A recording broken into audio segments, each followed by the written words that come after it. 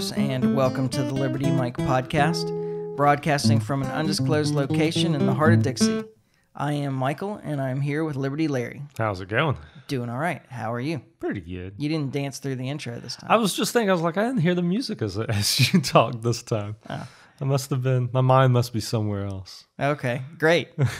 I do feel kind of sleep deprived, so it may be one of those nights. Oh yeah, no, my allergies have been terrible this week, and my allergies are already bad, and I take Claritin every day and so on, but it's been really bad this week. And last night I think I fell asleep sometime after 3. Well, I know I fell asleep sometime after 3. Yeah. And I woke up before 6. Oh, so you got you a few hours then. Yeah, probably like 2 hours and 2.5 hours maybe. Yeah, nice. Yeah. Solid. Yeah. So I'm feeling good. Yeah. This is going to be a nice sleep-deprived episode. Yeah, and I'm pretty sure that my left eye is ready to pop out of my skull. Yeah. So... There's definitely something in the air. Everybody's got allergy problems right now. Yeah. So I don't know. I mean, we've had it's been pretty windy, so it may just be the pollen just getting kicked up, Yeah, it could be. I was trying to reclaim some parts of my driveway this weekend too. And yeah. digging around. So you were out there in it. Yeah. Yeah. Oh, and man. pulling up, decades worth of pollen. Right. Yeah, not just recent, but. Yeah. So, good times. Yeah. I guess before we go anywhere, it's Mother's Day this weekend. So happy Mother's Day to all the mothers out there. Yeah. The ones we know and the ones we don't. Yeah. I know I've named people in the past. I feel like I'm not going to do that this year. Not going to call anybody out specific. No reason for that. Why dox them, No, there you go. There was something you were talking about before we got started, and I thought that might be some interesting lead in, and now I can't remember what it was. So, oh well. I don't remember. I remember talking about stuff, but I don't know what you would have thought would have been. So, more excitement for the Libertarian Party convention. RFKJ is going to be there also. That's cool. Yeah. Yeah. Originally, he was wanting to try to go for the nomination, but I think he's kind of because he wanted the ballot access, and I think he's pretty well claimed his ballot access from his new VP pick.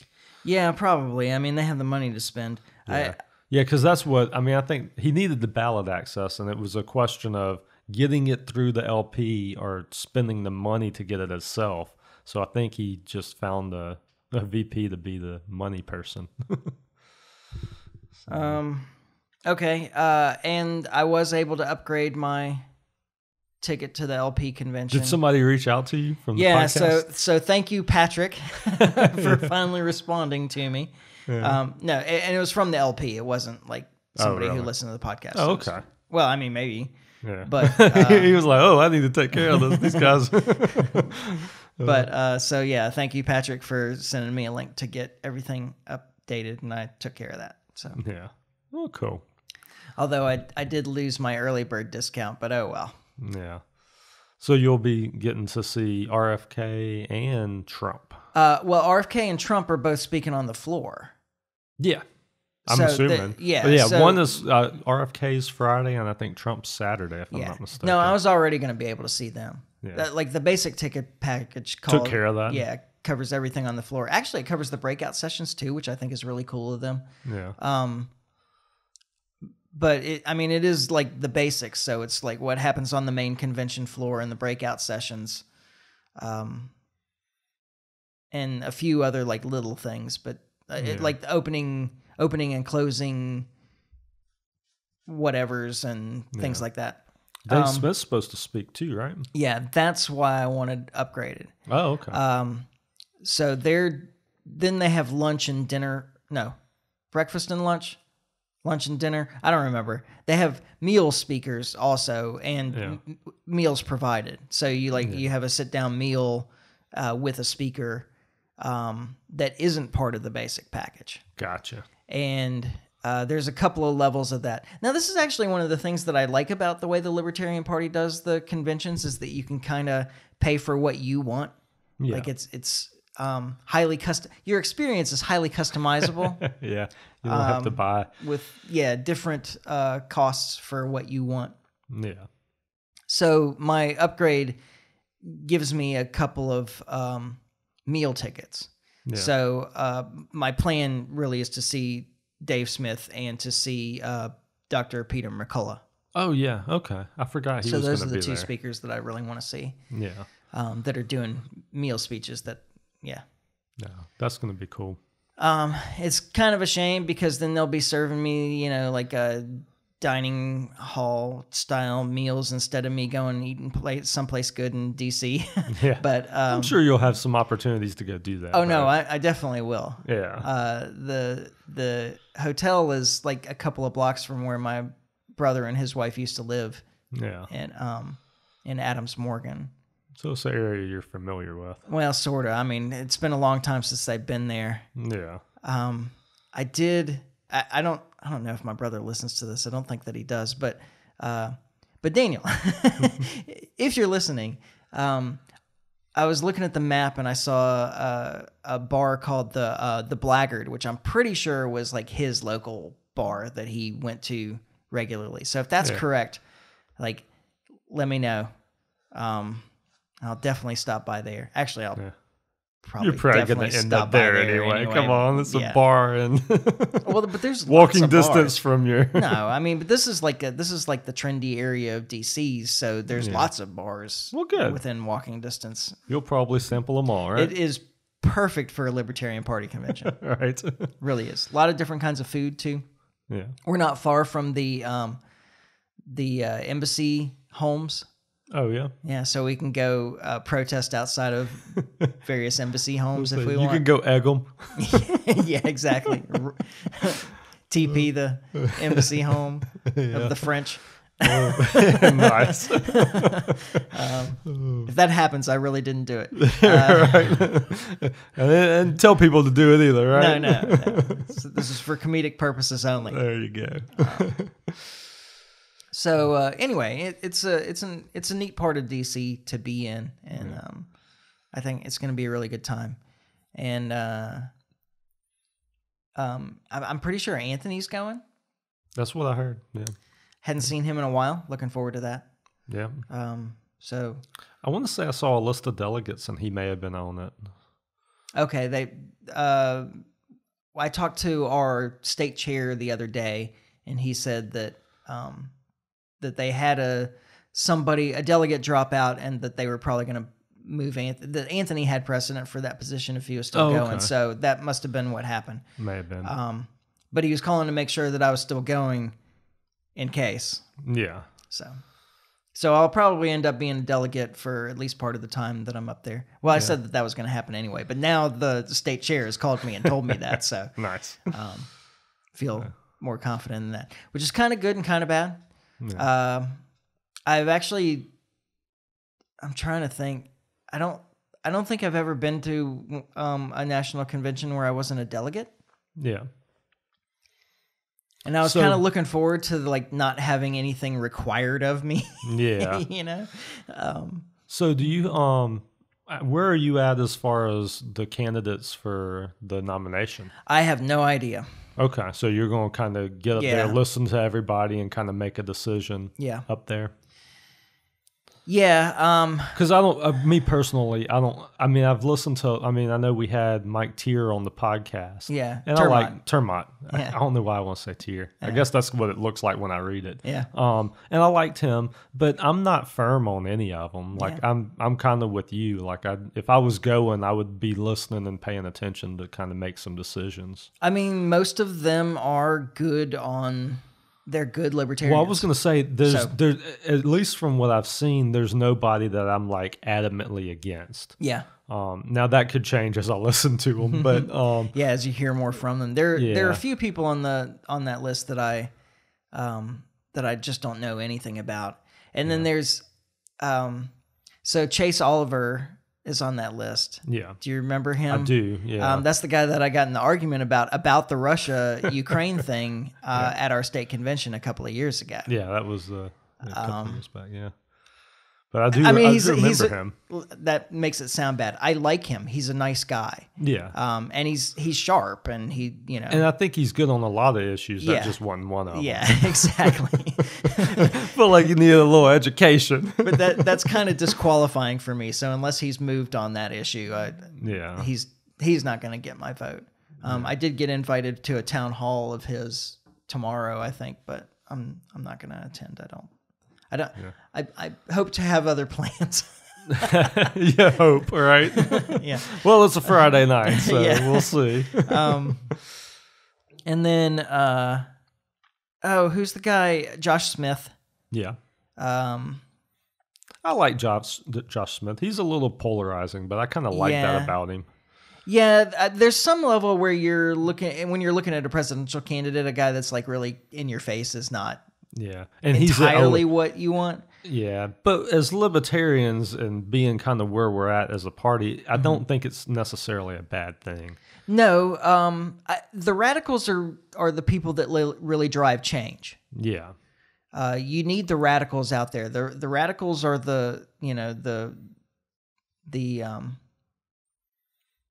oh man, I had the word in my head, the vanguard. That's what I was going for. The radicals are the vanguard. The radicals are the ones that get out there and upset people, but push outside of what people are used to hearing. Move that Overton window. Exactly. Yeah.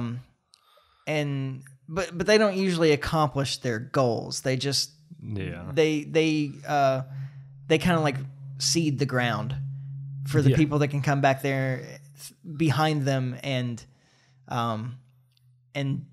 talk about the same things, but in a way that draws people instead of turning them off. Yeah. Yeah. So I don't think he's the guy either. Yeah. I liked Mike Termont also. There were some things that we talked about on the podcast that I didn't really agree with his take on. You're never going to find the perfect candidate as a libertarian anyway. So that's, we're short of Ron Paul. Well, even Ron Paul, I don't agree with on everything. Yeah. We're just highly individualistic people, and so you can.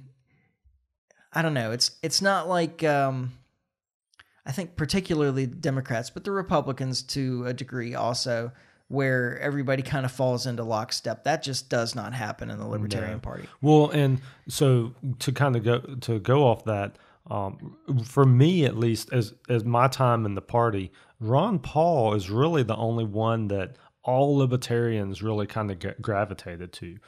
Because I remember particularly during the 2012 campaign, like there wasn't a libertarian that was like against Ron Paul. Like he was running as a Republican, libertarians didn't care. Like that was our guy. And libertarians of all stripes and shapes were behind him. Yeah. And we haven't had that since. Yeah, that's true.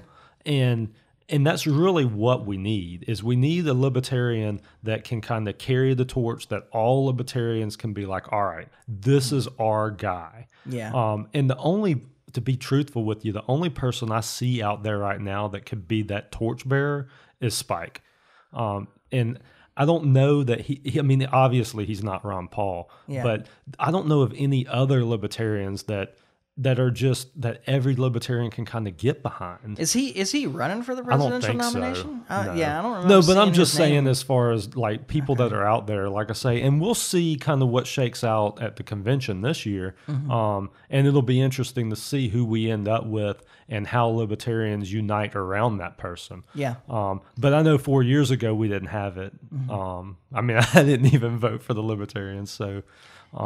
That's saying something. Yeah, I mean, and then the Mises Caucus candidate is Michael Rechtenwald. Yeah, and he's followed a lot of the path that I have. Like he's a reformed Marxist. Yeah. He's good on just about everything. Like I was gonna say, I don't have any policy disagreements with him, at least not from what I've heard. Yeah, he's just a little dry. Yeah, he's not a candidate that. it's easy to get excited about. Exactly. And especially if you're not a libertarian, I think. Yeah. So, but what you're saying about Ron Paul there, you're right in that we haven't had another person that represented libertarianism that all libertarians got behind. But he's also the only candidate that represented libertarianism that had a big following nationwide. Yeah. Like, I think that you might not be able to say that. I think that if a Gary Johnson had been polling at 30% nationwide or something like that, people yeah. would have gotten behind him, even though he's not perfect on everything. No, I agree with that. I think that that Ron Paul's general popularity in the general population, played a big role in how much support he got from the libertarian. The libertarians kind of closing ranks with him. Yeah. You may be right about that. Yeah. But I don't know. Yeah. I've come around on Ron Paul. I know there's so many libertarians out there that it's like Ron Paul made them libertarian. Like they're libertarian because of Ron Paul. Yeah. It wasn't Ron Paul to me. It was Harry Brown. Harry Brown's the guy that made brought me a you over. Yeah. And I actually had some voted issues. for him in my first election. The first presidential election that I actually voted in, I voted for him. Yeah, the first one I was eligible. That's who I voted for. That was not the first one I was eligible for. I didn't vote in the first one I was eligible for. Yeah. I just didn't pay any attention to politics at all. Like right out of high school, like that would have been 96. Yeah, would have been the first election that I was able to vote for a president. Yeah, I didn't care. You wasn't in it. Like, it's just not involved, not engaged at all. But for a long time I was kind of critical of Ron Paul, but it wasn't his policies or his. I do have some trouble with the way he speaks because he's just hard to follow. He doesn't finish sentences. He bounces from one thing to another without like there's some associative leaps that if you're just listening to him, you miss. Like he doesn't follow through with his speech from one topic to another. He kind of, it sounds very, I don't know, like broken up kind of. Yeah, it's not very focused. It just seems very unfocused. Yeah.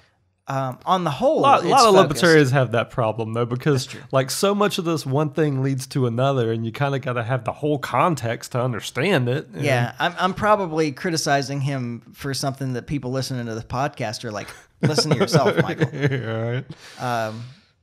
But anyway, the issue I had was this kind of cult of personality. Oh, really? Yeah. Around him, I thought that like the personality of Ron Paul drew more attention than what the man had to say. Than the substance. Yeah. Yeah. Well, and that's still true to some degree, but he's not in the game quite so much, and so I appreciate more of what he has to say now, and I think that he's not just like a figurehead or he's not like libertarian Jesus anymore. Yeah. I don't know. He'll always have that for me. So yeah. But I mean, it's not. He doesn't have that draw on the whole like he used to, where it's like you like him because he's Ron Paul. Yeah. Like, oh well, but it's Ron Paul. Yeah. There's that kind of attitude towards him, and I don't. Maybe it hasn't dissipated. Maybe it's just it's not as prevalent as it used to be because he's just not involved in it as much as he used to. I don't know. Yeah. Anyway. Well, the thing that always amazed me with Ron Paul is he'd go on Fox News and these things, and they'd ask him like tough libertarian questions, and he could always just like spit out the libertarian response so well. Well, he's principled. He sticks to first principles, and everything follows from that. It's not... Yeah. Well, and I contrast that with Gary Johnson because they were running around the same time the first go-round, and like Gary Johnson wasn't capable of doing that. Yeah. Like there were some things that he was really good good on that he had his like talking points prepared, Yeah. and things that he wasn't. Yeah, anytime they throw Ron Ball a curveball, he'd swing it right back at him. But Gary Johnson couldn't do that. Yeah, that's certainly true. Well, that's one of the things that they always say. Like if you're reliant on a bunch of policy positions, it's hard to answer everything. It's easy to get tangled up. Yeah, but if you just bring everything out, draw everything out from first principles. Yeah. Like as long as you have your principles, then all the answers are easy. Yeah, you just follow your exactly. There are some questionable things. There's some weird little gray areas in libertarianism. That's certainly sure. I actually was listening to. I'm trying to think of what the topic was. I was listening to Part of the Problem, Dave Smith's show. Dave and Rob Bernstein, and they were talking about the releasing of sexually explicit material of exes and all that. I remember that stuff. Yeah. He said on there that there's some words that you're not allowed to say on YouTube. So we should be careful of those. Yeah, we've had more than enough YouTube videos taken down. They're still taking stuff down for medical misinformation on our account, which drives me crazy. Because at this point, we've been proven to be right. Right, exactly. Oh, well. Anyway. And I was saying, well, I could make that argument from both sides. Yeah. Dave's argument was that at the time that the pictures or video or whatever was taken, it was consensual. Yeah. And the pictures are your property. And now it's your property, and so you can do with it as you please. Yeah. But I could say that I could certainly make the case that it's an aggression against the other person to release that stuff publicly, because you're doing it with the intent of embarrassing or humiliating or causing damage to their life with it. Yeah. Right. So, like, I can see both sides of that argument very easily. Yeah. And I think that both follow from libertarian principles, and so you got to decide which takes precedent. So there are plenty of issues that abortion is another one, actually. It is. Yeah. Immigration is one. Even voting. Yeah. Right. Like, so there are plenty of issues that you can take a good principled libertarian stance on either side of the issue. Yeah. Yeah. So with the voting, that one is that if you are using your vote to use the force of government to take from somebody else or to oppress or to whatever, to reallocate their property to you or to something else or to where you think it should go, like, that's aggression. Yeah. So I tend to agree with that. Yeah. But then, so there's a lot of libertarians that don't vote because of that. Yeah. They see it as an aggressive action. Because either direction they vote, they feel like that they're imposing on somebody else. Right. But then you can take the other side of it, and this was Lysander Spooner's argument, is that I vote in self-defense. Yeah, that's if I'm not using my vote to defend my property, then other people are using their vote to take mine. Exactly. And so therefore I have to vote in self-defense. It's a self-defensive action. It's not an aggressive action. So anyway, that's fun stuff. Nobody cares about this. If you're not a libertarian, you're listening to this and you're going, what the This is nitpicky stuff, who cares? Right. I love these. But this is how libertarians are. Yes. Go to the Libertarian Convention. Mike's fixing to go to a convention of nothing but this. Yeah, exactly. Go out and have drinks with some of these people. You'll find out this is exactly the way the discussions go at tables. Oh, at 100%. So one thing I wanted to clarify from the last episode, I know that I said that the HR 6090, the anti-Semitism definition thing, was an addendum to the Civil Rights Act. Yeah. I don't, because talking to you later, you said it wasn't clear to you. So maybe it was not. Yeah. Yeah. I didn't make it clear, I guess, that at this time, them adopting that definition of anti-Semitism only affects institutions that are federally funded. Yep. Yeah. Or that, actually, I should say that accept federal funds. Yeah. Which means every college and university, almost, there's like a couple that don't take federal student loans. That's federal funding. Like, Yeah. you know, so, but it is being used. Them accepting that definition of anti-Semitism is how they justified breaking up the protests. Yeah. And the point that I was trying to make, though, with that is now that they have accepted the IHRA's definition of anti-Semitism as a legal definition of anti-Semitism for the purposes of the Civil Rights Act, it's easy to now apply that to any other federal legal issue. Yeah. So that's the point that I was trying to make. Yeah. So we're sliding down that slippery slope here. Yes. Now, Judge Napolitano talked about this, and he was very confident. I have to say I don't share his confidence. Yeah. But he was very confident that if this were brought, as soon as this is brought up in court, it will be enjoined. It'll be struck down. Yeah. Yeah. Now, I would just say that that there's, I don't understand why the United States would accept the definition of some kind of discrimination as the definition provided by an advocacy organization for that group. That seems like a bad plan. Seems like they're a little biased, right? Yeah. I just think that's dumb. Yeah.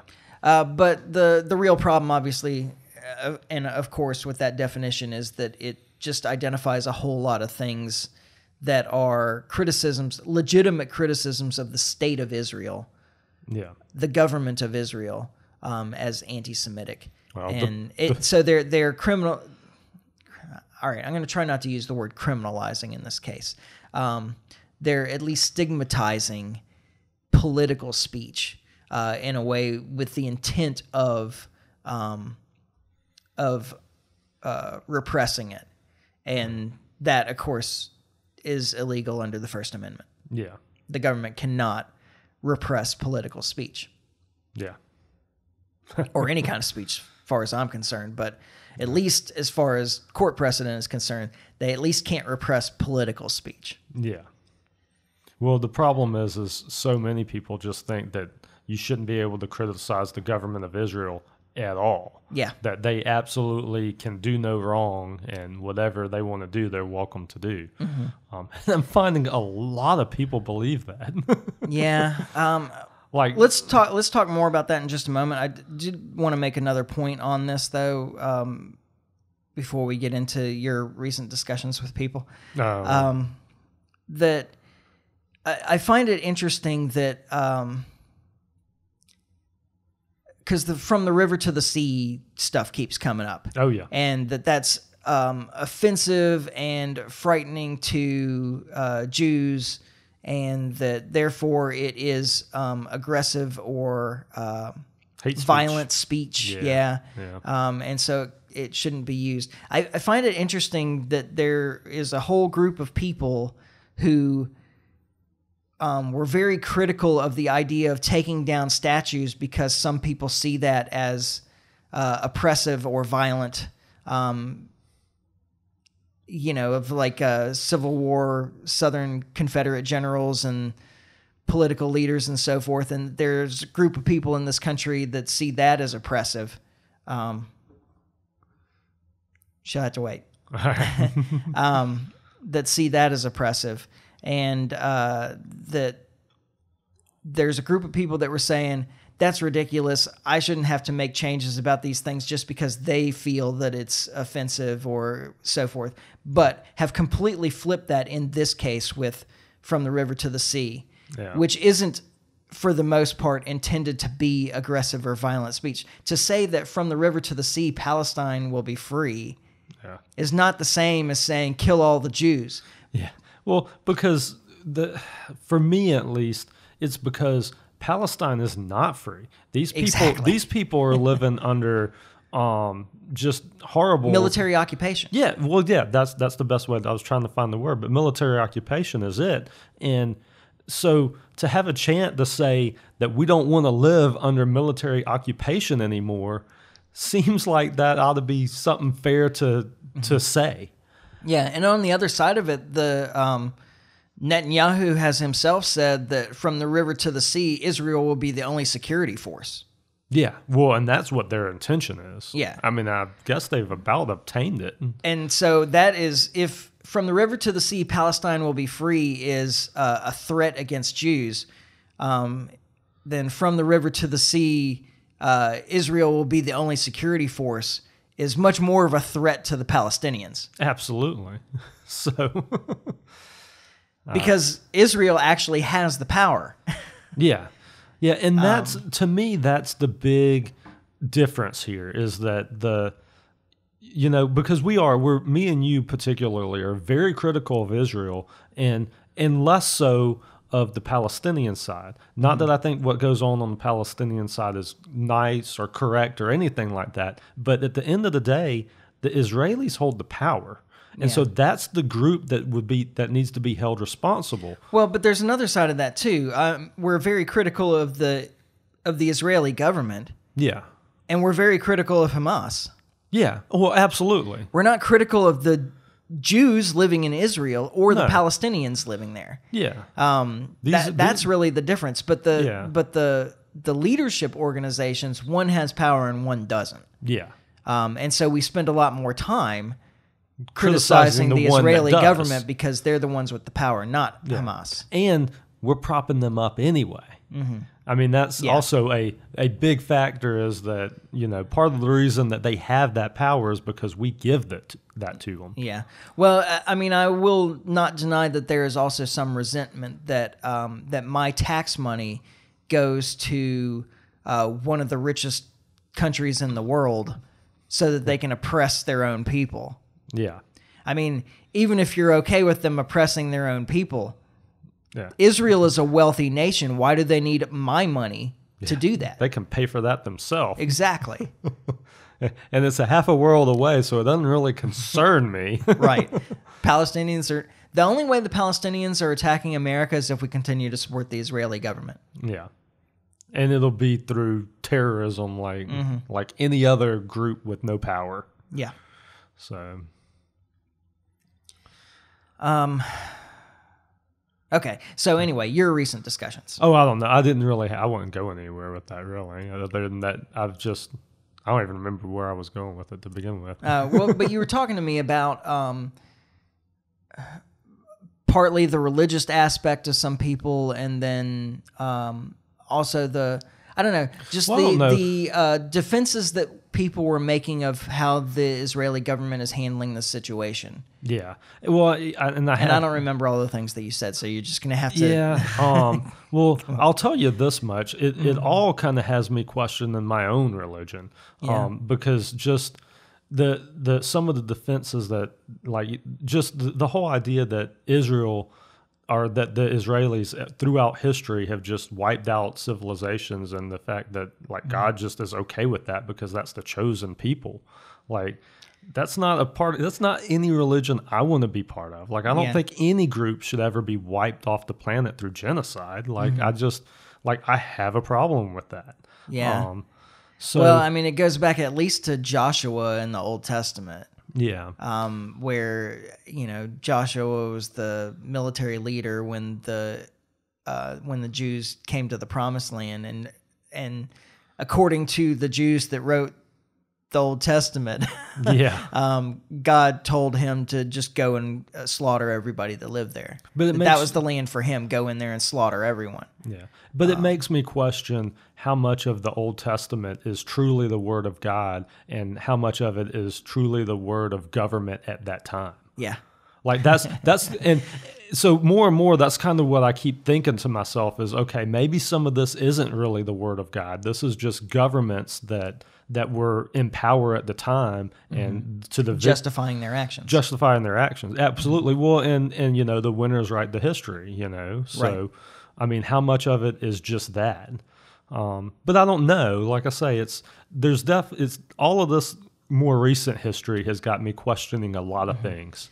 Well, I don't want to turn this into just a religious discussion, but there are significant differences in the attitudes from the Old Testament to the New Testament as well. Yeah. Well, and I tend to be more of a New Testament guy. I figured. I mean, I figure like those teachings are like the teachings I grew up on and that I have strong beliefs in. The stuff from the Old Testament where I just don't buy into that as much. Well, but that is the religious text of Judaism. Of the origin of all three religions, right? Well, yeah, but Judaism is the first, and Judaism, for the most part, there are Messianic Jews, but for the most part, Judaism rejects that Jesus Christ was the Messiah. Yeah. And so, therefore, the New Testament isn't a part of the base religious text. The Old Testament is the Torah. Yeah. Is the religious text of Judaism. Okay. And then the New Testament was added onto that as the religious text of Christianity. Yeah. And then the whole thing was rewritten in the Quran, which was, according to Muhammad, was God's message to the Arabs. Yeah. Which is also partly why, actually, that one's better preserved. Oh, yeah. Because it's actually, I think, only recently that they started translating into other languages with the Quran. Yeah. So a real Quran is written in Arabic. Yeah, only, like right? Completely unchanged, supposedly, from the original transcriptions. Yeah. Whereas the Bible and the Torah have both been rewritten into other langues over and over again, translated back and forth, and yeah. So we know that the King James version of the Bible, which is I think still the most common, it's the standard as far as I know, at least. Yeah, was adjusted in some ways to be more beautiful language, and so forth. So, it's not a direct translation in the sense that the Quran is. Yeah. Yeah. I mean, like, even my copy of the Quran is translated into English, but it's... Well, obviously, you couldn't read it, right? Right, yeah, I don't read Arabic, but the facing pages it's Arabic on one side, English on the other side. So it's right next. So if you spoke both, you could... Yeah, compare them, yeah. But I think the real purpose of that is for it to be a real Quran. It has to have that. It has to be written in the original Arabic. It has to have the original, yeah. Interesting. So, not 100% not solid on that. Yeah. if anybody knows more about that, then feel free to email me. I feel like we have some listeners that probably do. Yeah. So I got a whole shelf full of religious texts over there. Yeah. I started a comparative religions club in high school, because I've always found it fascinating. The thing that I like when I talk to people is I always try to understand why they believe what they believe. And these are some of the most heartfelt beliefs that people have, or like core beliefs. Religious beliefs are core beliefs. Yeah. For most people. And so I've always been interested in religion and various ways of understanding the world anyway. Yeah. And so I've got some Eastern stuff, which tends to be more philosophical. Western stuff tends to be more literary, like a lot of parables and stories to illustrate things. The morality is remarkably consistent. Yeah. Across these texts. Anyway. Yeah. Like I said, I didn't want to turn this into a religious discussion, but I do find... the morality I could start a new podcast on this for sure. Right. Well, the morality one is the one that I find the most interesting, though. That I find the most interesting, because for me at least, to fully back Israel, regardless of what they're doing, takes a lack of morality. Yeah. I mean, for me, I'm sure I'll get a lot of pushback for that, but I mean, that's how I feel. Yeah. I mean, at some point, like, when is it enough? Yeah. For those of you that support Israel's right to defend itself, okay, yeah, I agree. Everybody has a right to defend them. I fully believe that, but the problem is that's not where we're at. Yeah. Like we said earlier, like, they hold the power and the cards here. So like they bear responsibility for things that they do. Yeah, they have damaged or destroyed almost every single residential building in Gaza. Yeah, I saw something that to get all the rubble out, it's going to take like 15 years or something. I don't know. Yeah. Remember where I saw that, but like I mean, we're talking like this place is leveled, dude. Yeah, they're trying to make it uninhabitable. Yeah, and make them stay there. Like, or drive them out. They Yeah. just don't. They won't let them into their own country, and no other country is opening the doors either. Yeah, That's the problem. So they either want to drive them out, or eliminate them. yeah, And if they can't drive them out, then they're perfectly content to eliminate them. yeah, exactly. Which I mean, I can't get behind that. Like, Good for you. I mean, that's where I'm at.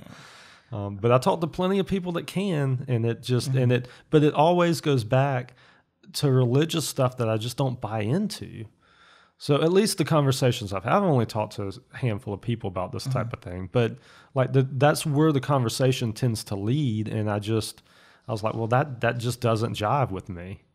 So, Well, the attacks on October 7th resulted in what, like, I think it was fewer than 1,500 Israelis dead. As I remember, something like that. So now we're over 35,000 Yeah. Palestinians dead in Gaza. That's not even. I should have gone and looked up the numbers. That's the to number find out I've how heard. many. Well, no, but I was thinking the other numbers, which is how many Palestinians are dead on the West Bank that didn't have anything to do with that since October 7th. Oh, really? Yeah, I don't know. Because the settlement of the West Bank has intensified since October 7th. Okay. And the IDF obviously does not protect the Palestinians living in the West Bank. Yeah. So there's been a whole lot of Palestinians killed in the West Bank and driven off their land also since October 7th. I'm certain that it's over 100. How far over 100, I'm not sure. Yeah. But and so if you can make the claim that this is about destroying Hamas, but Hamas doesn't exist in the West Bank. Yeah. They're killing Palestinians there too. Yeah. So. Anyway, the whole thing, it's a complete disaster, and it reflects badly on the United States to continue to support it. Yeah. There is, lip service paid to, we keep telling the Israelis that they need to not to be go more into careful. Rafah. Yeah, for example. Yeah. Not to respond to the Iranian response, Yeah. et cetera. They don't care what we have to say. No. Which wouldn't bother me if they weren't taking so much of our money. Yeah. I mean, the truth be told, like I say, if we weren't funding them, I wouldn't have as many bones about what was going on. But that's my money. I mean, yeah, I still would. Yeah. I still would, but it would hit different if we were telling them to do X, Y, and Z, but they weren't taking our money. Yeah, if they, I would still have a problem with what they were doing, but the idea of them ignoring what we're asking them to do wouldn't bother me as much. Yeah, if we weren't funding them. If we weren't funding it also. Exactly. Yeah. So at some point, you got to be able to say, well, look, it's our money, so you're going to do it our way, or you're not going to get our money. Yeah, exactly. The unfortunate thing is that the government officials, it's not their money, it's our money. Yeah. And so it's a whole lot easier to give other people's money away. Yeah. Well, and so many people here support it anyway. I mean, that's true. From what I've seen. That'll flag over time like Ukraine. Yeah. Well, there's something to that. Although we're still giving plenty of money to Ukraine, too. Yeah, but people are unhappy about it. Oh, you got that right.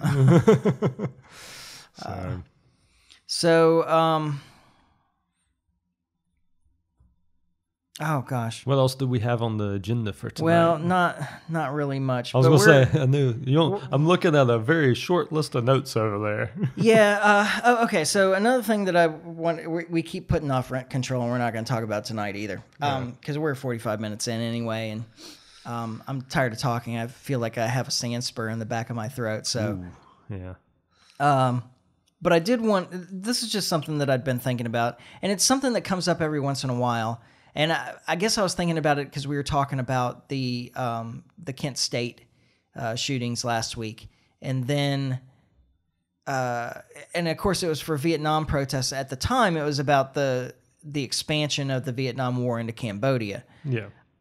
But there were also a lot of protests throughout the United States during the course of the Vietnam War about the draft. Yeah. Yeah, we didn't really touch on that last week, but that was really a root of the protest, right? At that particular point in time, no. Okay. Those protests were all sparked. The major protests that happened across the country at the beginning of May in 1970 were sparked by the invasion of Cambodia, the announcement of the invasion of Cambodia. Gotcha. But because they were supposed to be winding down the war. Yeah. And then we started not winding down the war. Exactly. So, but there had been, on the whole, college campus protests through the course of the Vietnam War were mostly about the draft. Okay. I think, and about the war itself, that we just shouldn't be involved. But there were a lot of draft protests because these are the kids that were going. Yeah, exactly. Not so much the college kids, but they're people their age, right. Kids their age. Yeah. Exactly. And they ended the draft after the Vietnam War, but then they reinstituted the selective service during the Reagan administration. So you still had to register for the draft, even though there wasn't actually conscription going on. Yeah. But they just made it so that if they ever decided they wanted it, they could immediately, reinstitute conscription, which is a terrible idea. Which is still going on today, right? Yes. I was going to say, because I know I filled out the selective service stuff when I turned 18. Yeah. Assume your daughter might have. I can't remember if they made that change. That was something that they were discussing not that long ago, is whether they were going to require women to register for selective service. Now that you mentioned that, that's a good. I'll have to look into that, but I'm pretty sure she didn't. Yeah, seems like that would have came across my radar if it had. But, but maybe not. Like, well, maybe they decided not to do it. I remember that discussion though, not that long ago, where the argument wasn't about whether to end selective service registration, but whether women should have to do it too. Yeah. To be fair. Right, equality and all. Yeah. But I just wanted to talk, it comes up every so often, and we talked about it certainly within the last year when they started talking again about, military recruitment is way down. They're not getting the number of recruits that they need to fill all the military slots that they need to fill. And then they start discussing whether they should reinstitute conscription or do like Israel and require military service of everybody, it's not necessarily military service, but federal service for everybody. Okay, yeah. I knew they had something like that, but I wasn't sure. Civil service requirements, Yeah. Go work at the DMV for 6 months or a year. Can you imagine? Yeah. The people that are there now, they took that job. Right. Imagine the people that got conscripted for it. Yeah. Line would never move. Yeah. So that's kind of the point, first off, is that a conscript army isn't a very good one. No, never is.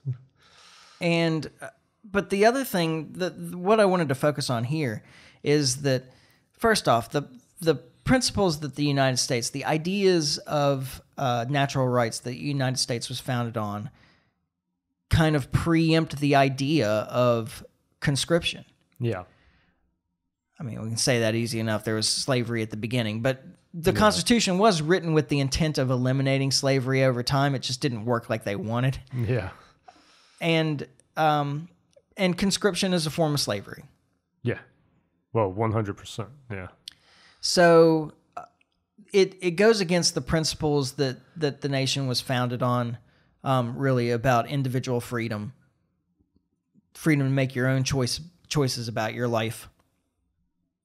But the most important thing that it does is that it actually kind of hamstrings government into only entering into military engagements that they can get people behind. Yeah. Because with an all-volunteer force, it kind of limits military adventurism because of the problem that they're having right now. Yeah. People just don't want to go do it. Yeah. If people don't see a purpose, don't see a value for this nation of going and fighting in Afghanistan and Iraq and Syria and Somalia and Sudan and wherever else we might send them, Right. Go to Taiwan, go to Ukraine, go to Israel, whatever it happens to be, then they just won't join. Yeah. And if you don't have the soldiers to send to fight in all these places that people don't approve of us going to fight, then you can't really do it. However, if you have conscription, there's no popular limitation on where the government can employ the military. Yeah. Because if you go a bunch of places that people don't want, that you don't have popular support for, you're not dependent on them volunteering for your army to do it. Yeah. Just snatch a bunch of them up and go. Yeah. Yeah, exactly. For lack of a better. So, I'm not entirely sure what I'm saying here in the long run. Maybe I'm saying that we should push for an elimination of selective service again. Yeah. I mean, I would be for that. Yeah. This is, there's like a couple of things that limit a government's ability to wage war. Yeah. One is having enough soldiers to fight the war. Ukraine's learning that right now, by the way. Yeah, they are.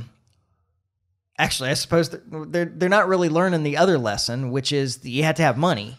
Yeah, well, we're taking care of that. Yeah. At the expense of the next generation and the generation after that, of course. I tell you, Ukraine's in trouble in the future. Like they have just decimated their population. Oh yeah, I meant for us though with the money. Yeah.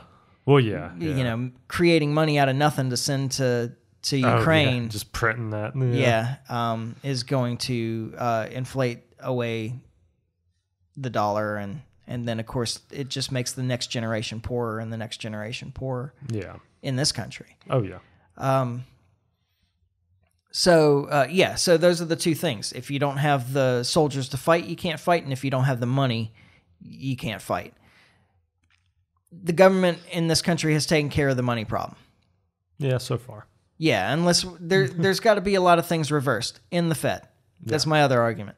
Yeah. In the Fed, in selective service. This Hey, if I could have two things. right now, at this very moment. And eliminate nuclear weapons. Yeah, well, that's probably three things. Yeah, but I'll settle for the first two. I can actually see some value of nuclear weapons, although I think that they should be eliminated worldwide. Altogether, yeah. But the world being what it is, it does create a deterrent. Yeah. Obviously, until it doesn't. Yeah, right. That's the problem. But eliminate selective service, eliminate the Fed. But the government's already taken care of the money problem. Yeah. They have the Federal Reserve. They can create money out of nothing. They never run out of money for war. They will never run out of money for war. Because if they need more money for war, they just print it. And that's always been the case. Yeah. You should see the inflation rates during the course of the Revolutionary War in this country. Really? When all the states went to fiat currency, moved away from gold and silver and went to fiat currency to fund the war and just started creating money out of nothing. I mean, there are inflation rates for the course of the Revolutionary War in some states that were between like 3,000 and 8,000%. Wow. Just printing it up. Yeah. To the point where they started doing better by paying soldiers in food. I was going to say in commodities. Yeah, instead of giving them paper that was worthless. Yeah, this is worthless. This is toilet paper. Yeah. And we're doing the same thing now. And it's because of the ability to control the money supply that the United States has been in a constant state of war for like a century. Yeah. Well, couldn't do that without that. We're the reserve currency, and we can print as much of it as we like. Yeah, well, that's a recipe for disaster. Well, it's a recipe for disaster, but like I almost pulled the clip. Did you hear the guy trying to explain where money came from? Oh my God, that was hard to listen to. That was hard to listen to. I wish you had pulled it. Yeah, I'll have to pull that clip. Well, I just didn't want to talk about that tonight, but Yeah, definitely pull that. I can explain that for people, more or less. Yeah. But my favorite part of it is he says, he just gives up. Modern monetary theory is kind of confusing. And so, nobody understands modern monetary theory because it's BS. Because it doesn't work. It's all made up to excuse the way that governments function. It doesn't. Yeah. Governments don't function the way they do because of modern monetary theory. Modern monetary theory was created to explain why governments function the way they do. Anyway, but the thing that we ought to be able to control in what we call a free country is the availability of soldiers. Yeah. And by eliminating the possibility of conscription, you do rein in your government to some degree that they can't just go off and fight a bunch of unpopular wars everywhere because they just won't have the people to fight them. Exactly. What's happening now is exactly what you want in a free society. Yeah. You can't fill the ranks of the military because the government has been engaged in military operations that the people don't support. Yeah. It's exactly what you want. That all over the world that aren't even like imminent threats or anything. Yeah. Like just running the empire. Precisely. So, let's end there. End the Fed, end selective service. I like it. We'll start a campaign. I'll push it at the Libertarian Convention. We can have T-shirts made. Yeah. I've been asking your wife for T-shirts for a while. Yeah, she's not really in the T-shirt business anymore. No, I know. It sucks. I need to find somebody else. Oh, anybody else does T-shirts? We've got some things. Yeah. I would really like a new Liberty Mike T-shirt to go to the convention, or even a Taxation is Theft T-shirt. Yeah. But I guess I won't get either. I was going to say, we're hammering pretty close to convention time here to get shirts made. That's true. That's true. So. It might be too late for this year. Yeah. So let's see. Today's the 9th. Yeah. So we'll be back next week. Yeah. In the meantime, you can follow us on Facebook. You can subscribe on iTunes, YouTube, Podbean. Like and share, comment, subscribe, leave reviews. You can always email me, michael@thelibertymike.com. I will be at the Libertarian Convention in D.C. on the 23rd. So if you're going to be there, hit me up. Yep. You got my email address. Yeah, right? I get that. And he checks it. I do check it most of the time. Periodically, right? At least once a day. Yeah. And that's a lot as far as I'm concerned with an email. I'm doing good for a once a month on mine. Yeah, don't email. Yeah, don't bother. Don't email Gary. He actually has the Liberty Mike address, and it's don't bother. Yeah, it's worthless. I don't know why I even created it for him. But we'll be back next week when we finally get this right. And in the meantime, try to stay free. Life short, live free. Ciao. Later.